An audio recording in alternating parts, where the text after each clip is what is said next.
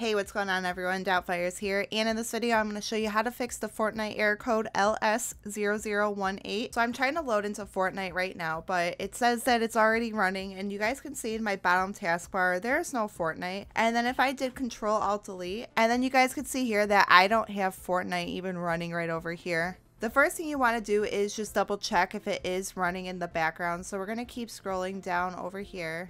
So we do indeed see that Fortnite is running in the background, even though we can't actually see it in the taskbar. Just go ahead and click End Task for anything that would say Fortnite. And then now we're back in the Epic Games Launcher, and once we click on Fortnite here and on my desktop page, Fortnite will go ahead and launch itself. If this video did help you out, please drop a like, and if you are new to the channel, please consider subscribing. We are posting every single day, and I would love to have you here. Peace.